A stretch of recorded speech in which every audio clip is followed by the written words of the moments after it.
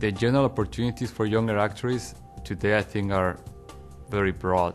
For actuaries today, I think the opportunities are becoming endless. I think 5 to 10 years from now, actuaries will still be very highly in demand, and especially more non-traditional, so not just your typical insurance companies. I think the skill set is applicable to a wide variety of businesses, and honestly, I think someday an actuary will be like an accountant. Every company's going to have one. I think businesses are just starting to realize the value of the actuaries and the education that they received and the specialized training that they have, and you start to see more non-traditional roles opening up for actuaries. The industries where actuaries can work these days, where there's opportunities for actuaries, are actually increasing.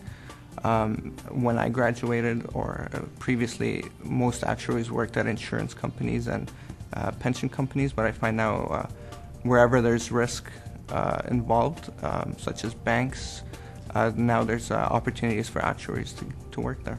In the pension plans, there's a lot of talking about there's less work, but still there's new kind of plans that are emerging, and I think there's still a lot of opportunities in the pension plans field, and also probably in other fields. And once more fields find out how strong actuaries are in statistics and math and skills like that, I think that it'll just be utilized even more.